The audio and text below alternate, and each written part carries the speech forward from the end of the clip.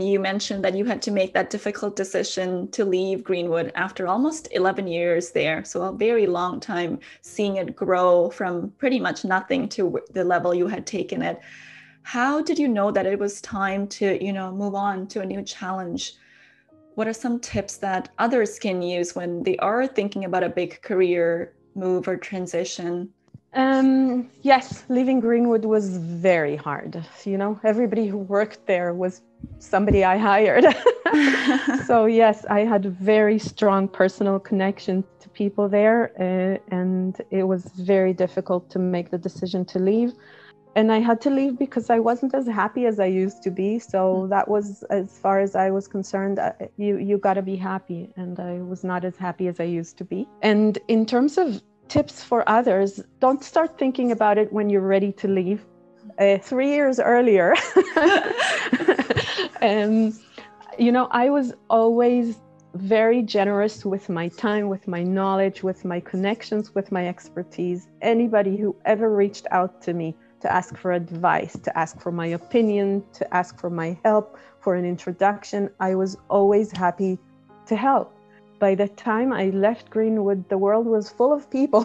My environment was full of people who I have helped, gave advice, just wasn't kind to along the way. So when I was looking for my next opportunity, there were a whole bunch of people in my network who knew me, knew what I could do, knew what I knew, and were happy to help me. So my job at Yee Hong came from somebody I helped and mentored a few years earlier. It comes back to all those connections, right? Building those relationships with people. Yeah, and I don't play golf, and I cannot recommend gala dinners. I hate those. So as far as I'm concerned, networking is making connections, making personal connections with people. And you said you were not feeling happy, and that's how you knew that it was time to move. That requires some self-awareness and some courage. A lot of people will be unhappy in their roles or jobs, but they are afraid to take that next step or let go of something that was very comfortable and a great paying job, a great position. Yeah. How did you manage all of those emotions, those thoughts when you were making that tough decision?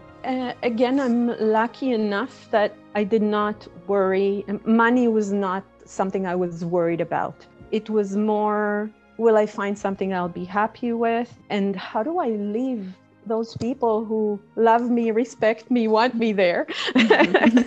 Really, my struggle was, how do I leave my team? That was my biggest struggle in all of this. But when it's time to go, it's time to go. If you have enough of a network, if you don't fear of what you're going to find next, it's definitely easier. Because most times we're afraid of losing what we already have versus thinking about what we might gain from that change or that future. Yes, for sure. So you built the team at Greenwood pretty much from nothing. So you've led a huge team. What does leadership mean to you? It's hard for me to put myself in a box. I don't fit in a box. But yeah, there are things that are important to me. I really care about people. I always see myself as, the people who work with me are usually very accomplished. They are experts in their fields. They don't need me to tell them what to do. So I see my role as being somebody they turn to for advice, for somebody to run ideas by, somebody to get feedback from, so somebody to help them see things from other perspectives. I used to always say that part of the magic sauce was that I was not from the sector. So I would ask them these questions that an outsider would ask. I never pushed my agenda on anybody. I assumed that if they tell me no, that this will not work, they know what they're doing, they know what they are saying. So I'm a democratic kind of leader.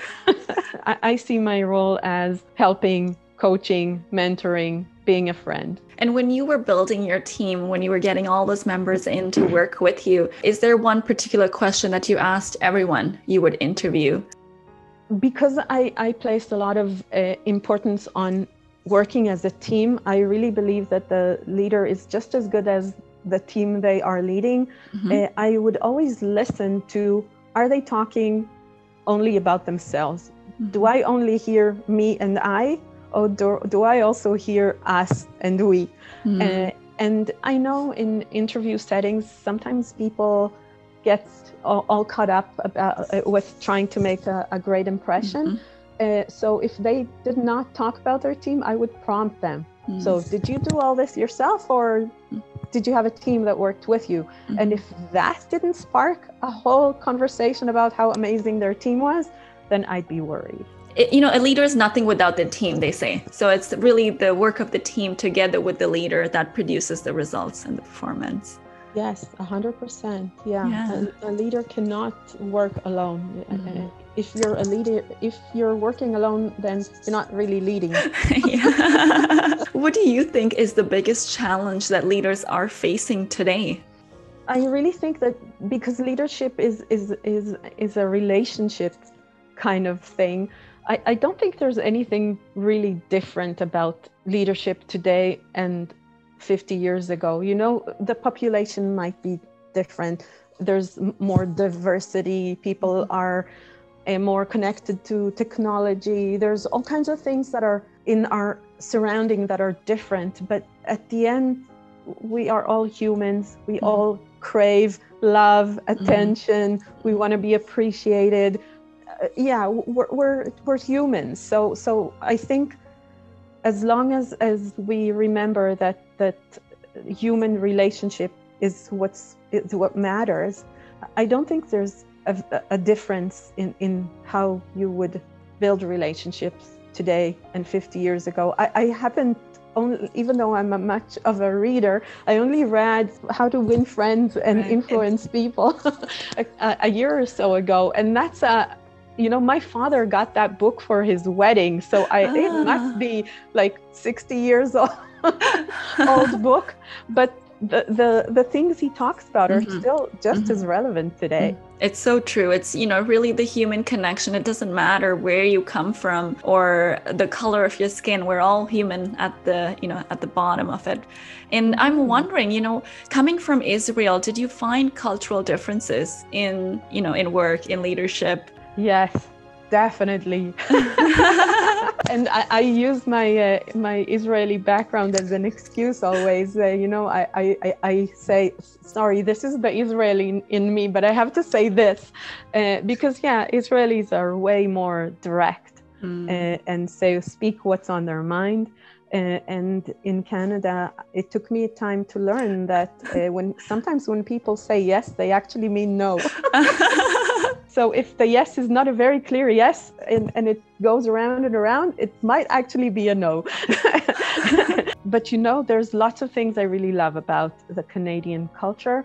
In Israel, I found people don't play by the rules. In that sense, it's so much easier when there are rules and that everybody plays in there. What the rules are, the games, what the rules of the game are. It's much easier to play the game. So that perspective, having that Israeli perspective and now the Canadian perspective gives you a more rounded, way to look at leadership and looking at leading and relationship building and work and life in general.